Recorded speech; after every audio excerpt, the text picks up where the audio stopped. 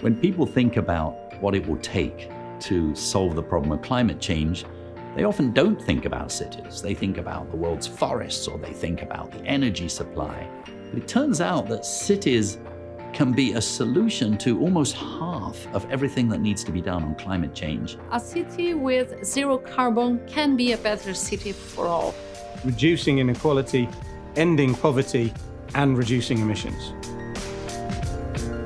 Cities are basically responsible for close to 80% of greenhouse gas emissions. In the next 30 years, 2.5 billion people will be added to the world's cities. People who are living on the periphery might not have adequate access to economic opportunities in the center. We have a lot of people that are dying prematurely because of air pollution. There is a way to build and manage and live in cities differently.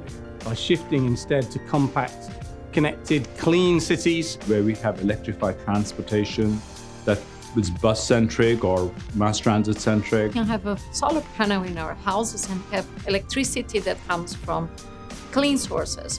Whether it's water, whether it's sanitation, whether it's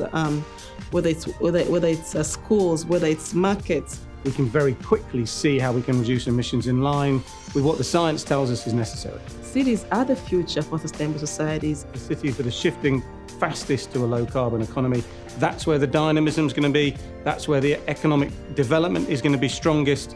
Our evidence shows this transition will create millions of jobs.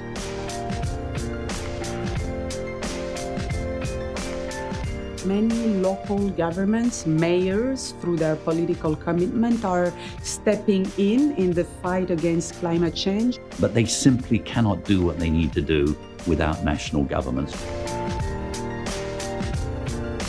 Transport policy, building policies, energy policies. There has to be resources, like-minded people, and the support from the national government to the cities. Significant, large-scale investments in buildings, transport, energy, and material efficiency could generate an economic dividend worth close to $24 trillion.